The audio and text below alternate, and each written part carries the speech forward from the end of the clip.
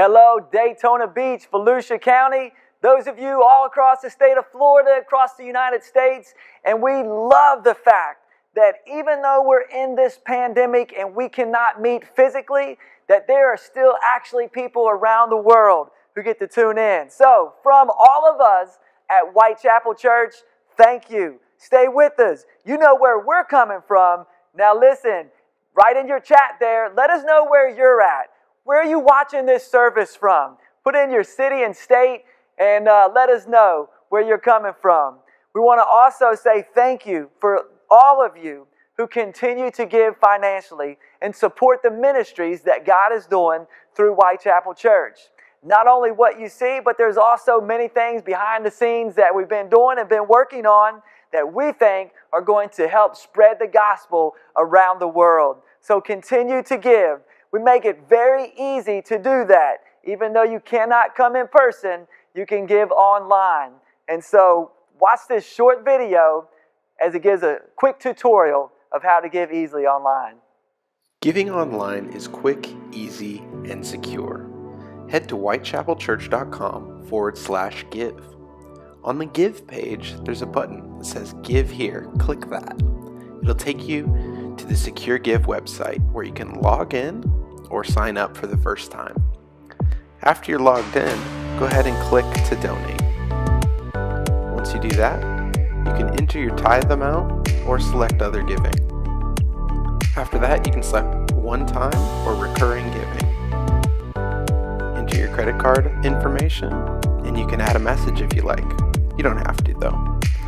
After that, hit submit, and you're all set. Thanks for giving to church. Again, thank you for your generosity. God is doing big things here at Whitechapel Church, and He's doing big things because of you and through you. Let's pray together and ask God to just open our hearts and our minds that we would be ready and willing to receive all that He has for us today. Let's pray.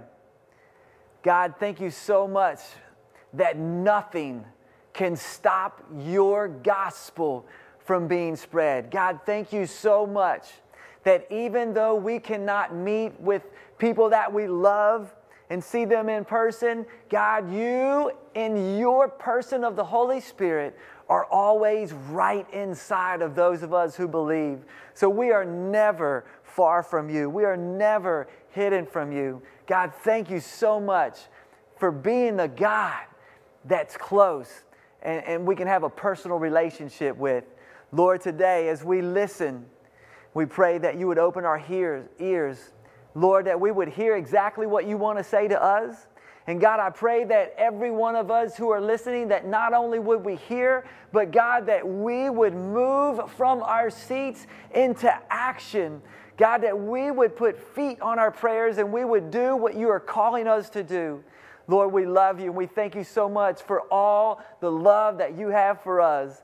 Lord, we're excited. Today, we are going to worship you in spirit and in truth through singing as loud as we can right in our homes, through listening intently to what you have to say. So, Lord, we love you.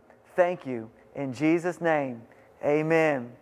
All right, hey, no matter where you're at, stand up. Stand up in your pajamas. Stand up. Push that cereal to the side. Let's stand and let's worship our Almighty God.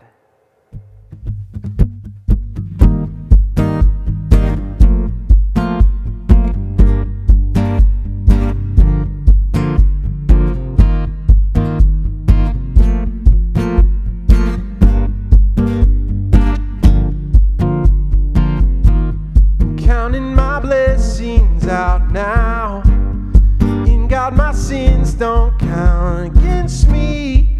All I need is you, I just need you. I'm fixing my eyes on Jesus, author and finisher of my faith. All I need is you, I just need you.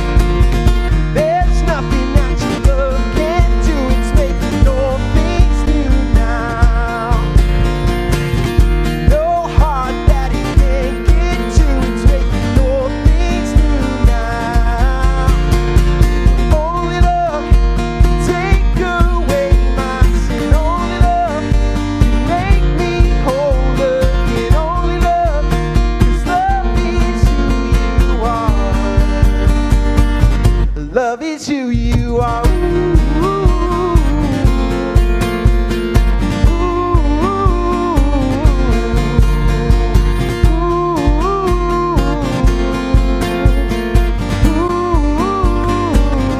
Love is who you are.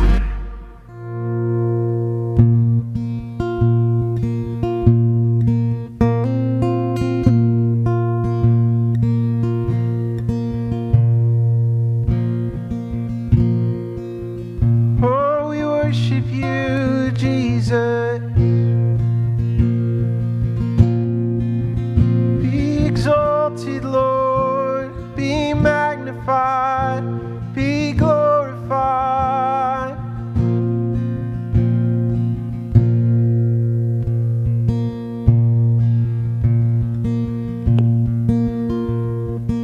I've heard 1,000 stories of what they think you're like, but I've heard the tender whisper of love in the dead of night, and you tell me that you're pleased and that I'm never alone.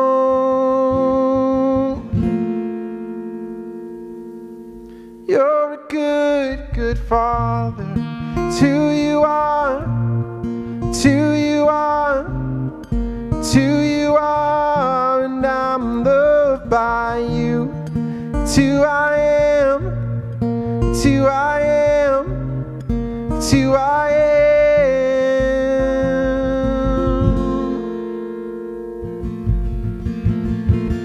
And I've seen many searching for answers far and wide, but I know we're all searching for answers only you provide, 'cause you know just what we need before we say a word. You're a good, good Father.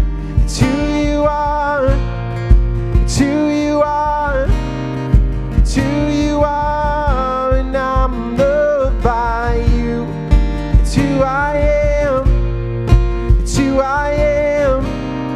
It's who I am. You're a good, good Father. It's who you are. It's who you are. It's who you are. And I'm loved by you.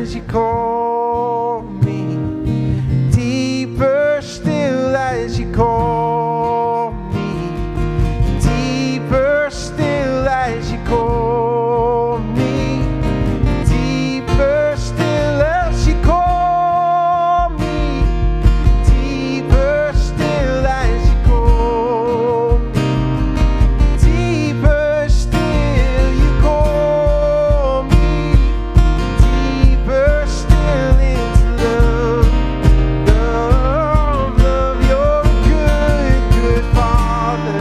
It's who you are, it's who you are, it's who you are, and I'm loved by you. It's who I am, it's who I am, it's who I am. You're a good, good Father. It's who you are, it's who you are, it's who you are, and I'm loved by you. It's who I am, it's who I am, it's who I am.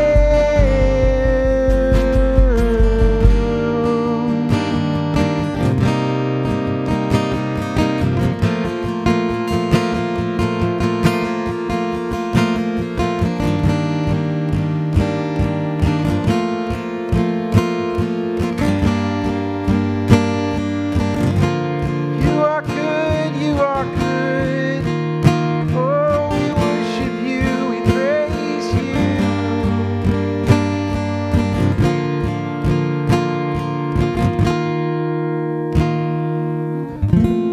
Your name, worthy is your praise. Holy is your name. Worthy is your praise. Holy is your name. Worthy is your praise. Holy is your name. Worthy is your praise. You lead me by still waters. Oh, you protect and you guide. You lead me by still waters. You lead and you guide. Holy is your name. Worthy is your praise. Holy is your name. God who saves. Holy is your name.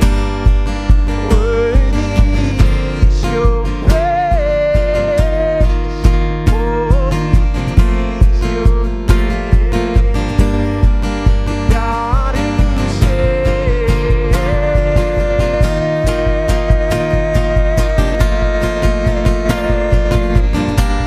Oh, you alone save, you alone praise. Oh, you're worthy, oh, you're worthy.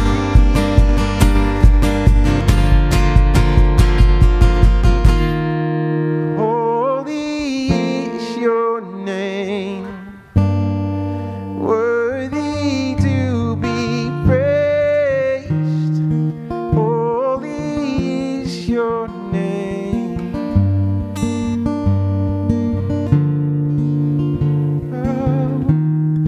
You lead us by still waters.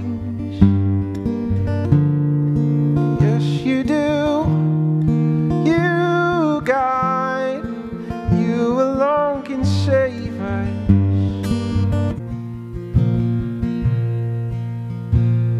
Lord, we thank you so much for this time of worship, God. We thank you that you are so generous, God. You're so gracious and you're so faithful. We thank you so much for your salvation, God. We thank you that we can rest on your word, Lord. Have your way in our hearts. Move in our midst, no matter the circumstance. In Jesus' name, Amen.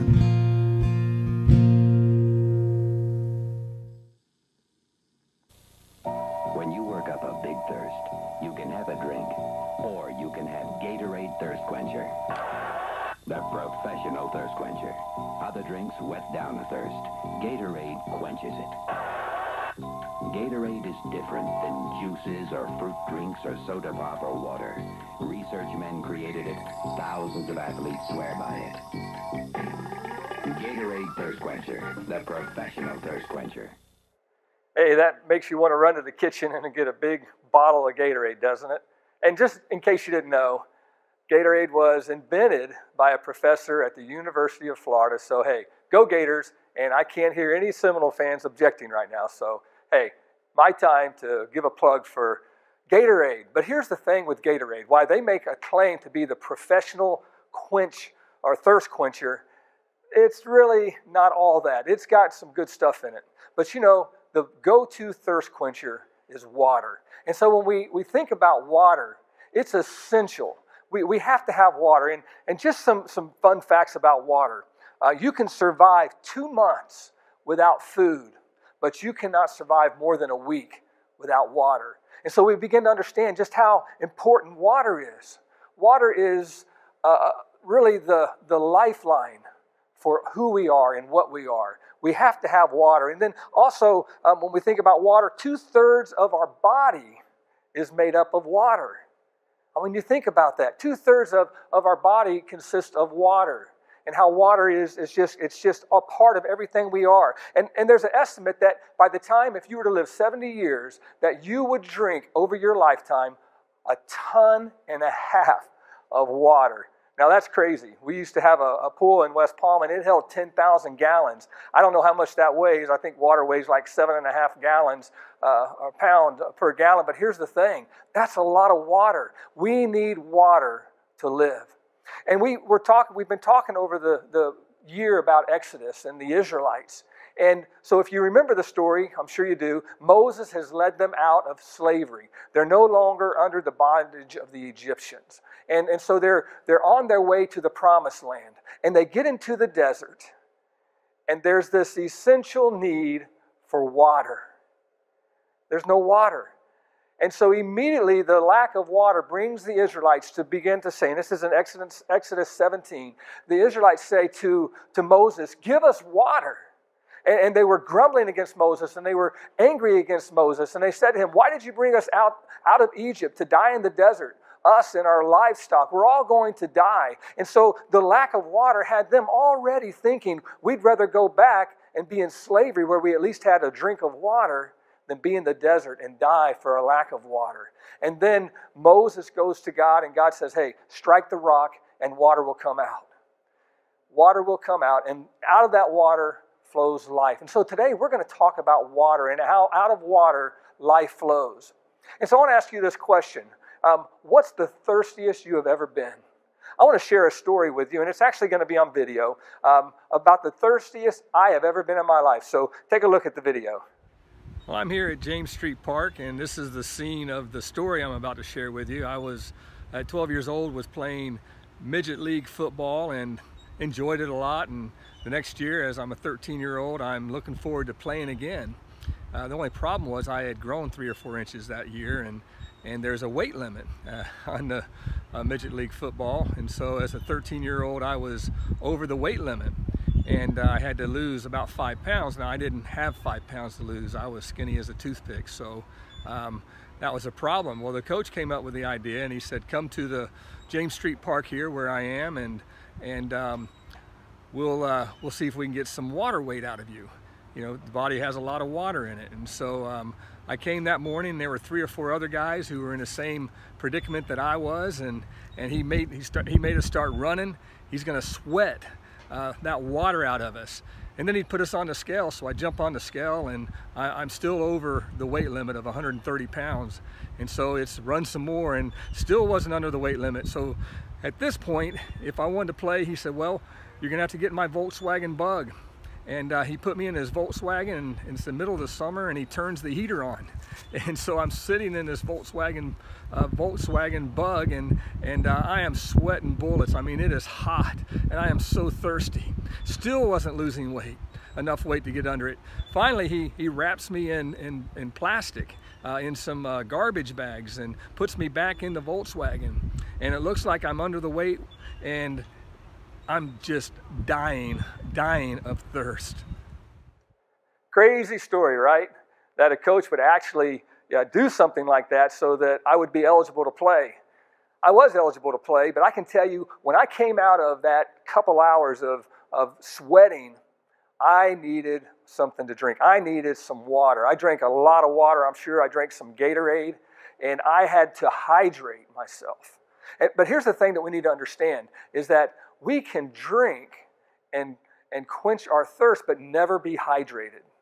So we can quench our thirst on the products that are out there, and it may not hydrate us. And it's the same in our life, that we could quench our thirst for life, but not hydrate our soul. We have to hydrate our soul. And so water is not just a physical life. Water is eternal life. And that's what Jesus is going to talk about in the scripture in John chapter 4. I hope you've been doing the readings with us. And so each day we give you a reading. And this week we've been in John chapter 4. And as we've talked about John, as we've read John chapter 4, the very first 15 verses, and as I was reading that, and I heard Jesus talking about living water, I just got to tell you, it was in that I thought, this is what I think the Lord would have me to share today. It's the living water that gives us life. And so as we're in a pandemic, I think we're kind of evaluating everything there is. So let's look at John chapter 4, the first 15 verses. And in these verses, really what we have here is the story of the Samaritan woman. Now, I want to tell you, there's probably a dozen or more sermons that I could have spoke on. There's so much content there. But as I looked at it and I understood the story, here's the context of it. So Jesus is on his way to Galilee, and he's got to go through Samaria. And so as he's going through Samaria, the disciples are off buying food, and so he gets thirsty. He needs to hydrate. It's hot. He's been walking, and he gets to Jacob's well, and he has nothing to draw the water with. Isn't that how it is sometimes in life? We have what we need, but we don't have the ability to draw the water and drink it. And so Jesus sees a woman coming, and it's a Samaritan woman.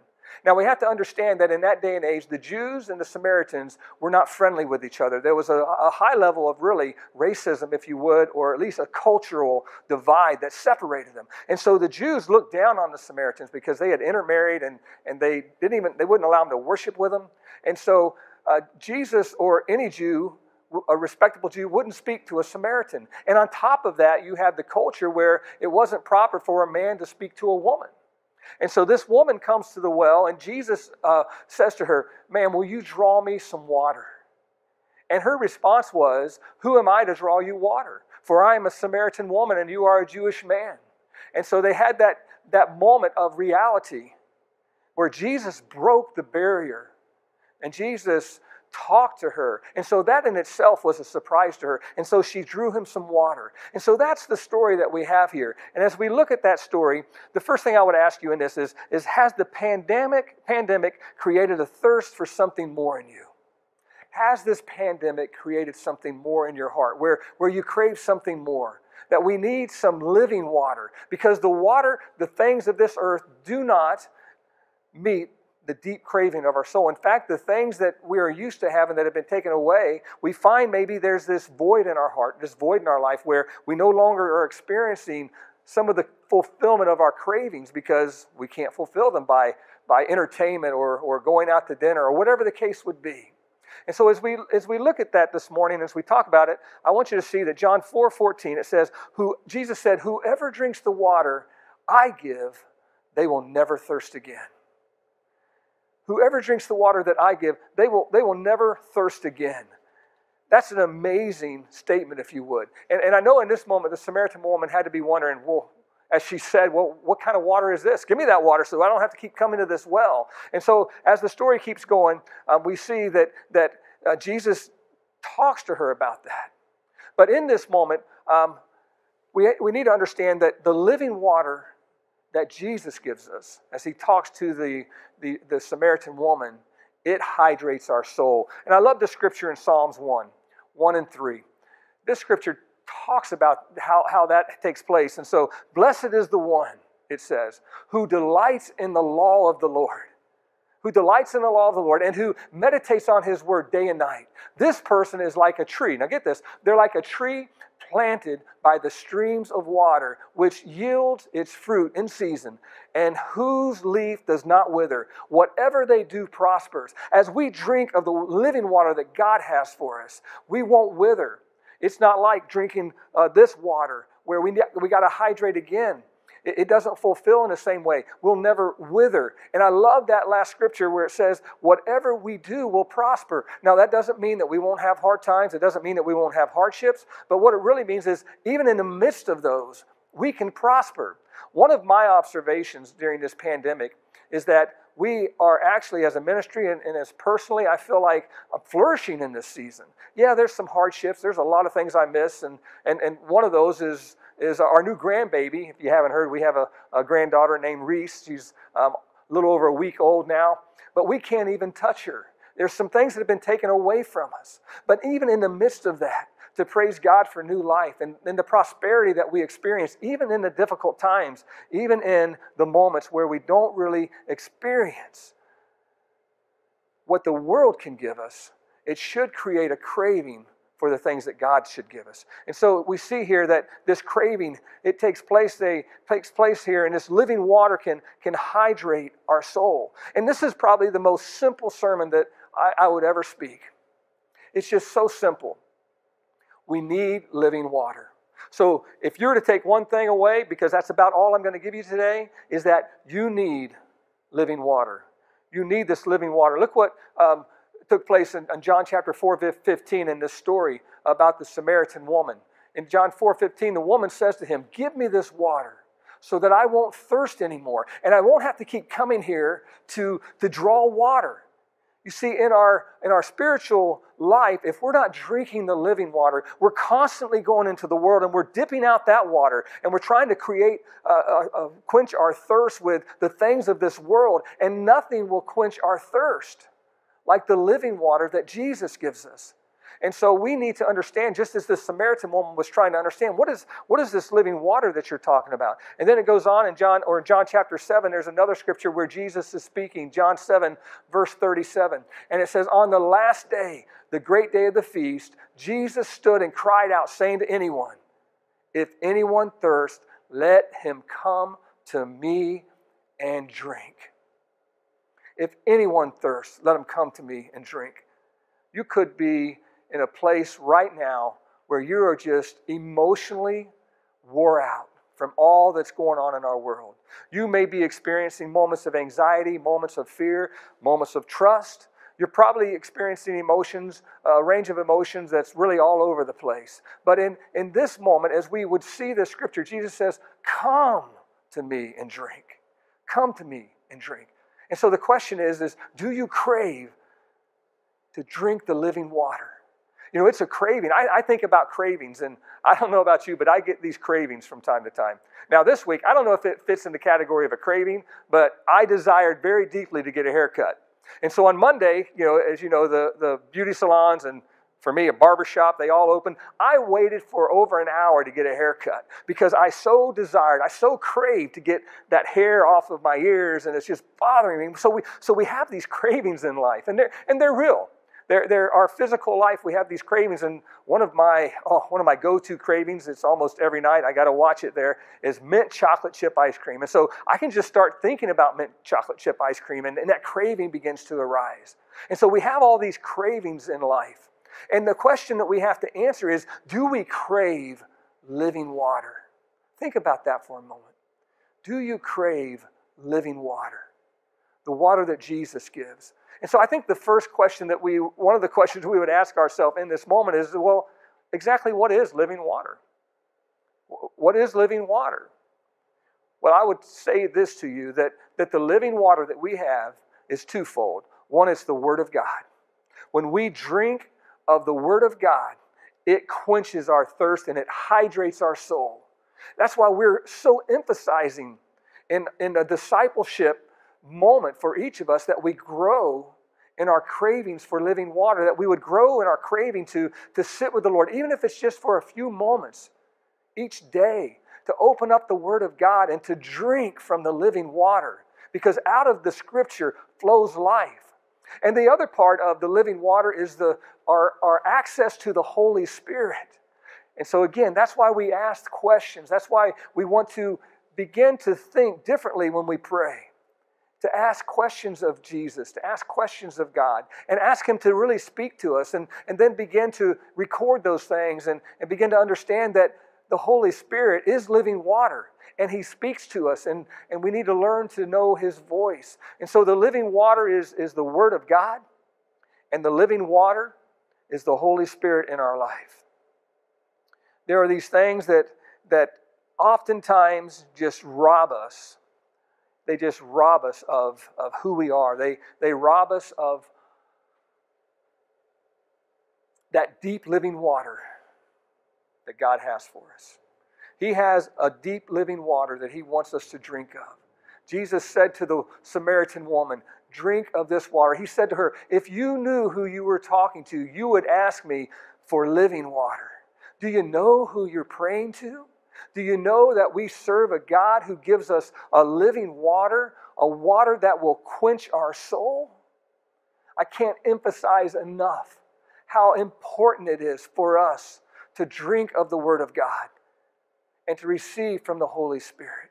Because here's what I think we often experience: a bunch of dehydrated Christians or dehydrated people who are trying to follow Christ, but we're like the Israelites in the desert.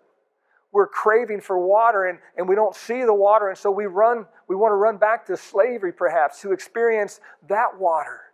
When God says, "No, I have a land for you, a land flowing with milk and honey. I have a living water for you." And we have to get out of the mindset that this world can fulfill our deep spiritual need, or even the understanding or even the lack of understanding that some of our spiritual need we're trying to meet in the things of this world. It's the living water. And so this next week, I really encourage you to consider really drinking deeply from the Word of God. And so this coming week, starting tomorrow, we'll be in John chapter 5, and we're going to speak next week on John chapter 5 as well. And so as we drink of this living water, you are going to begin to feel your soul being hydrated. Now here's the thing about water. You just can't drink it once and you're hydrated for life. We have to drink every day. In fact, they tell us we need to drink a half of water every day to really hydrate our physical bodies. So if we just spend 5 minutes in the Word of God each week or each day, and that begins to hydrate who we are. That begins to hydrate our soul every day. And so if I'm going to live off yesterday's living water, I'm going to find myself today spiritually hydrated, drying up. And so I hope the simple message here is one that you'll really receive, because I'm going to tell you, it is one that absolutely will change your life.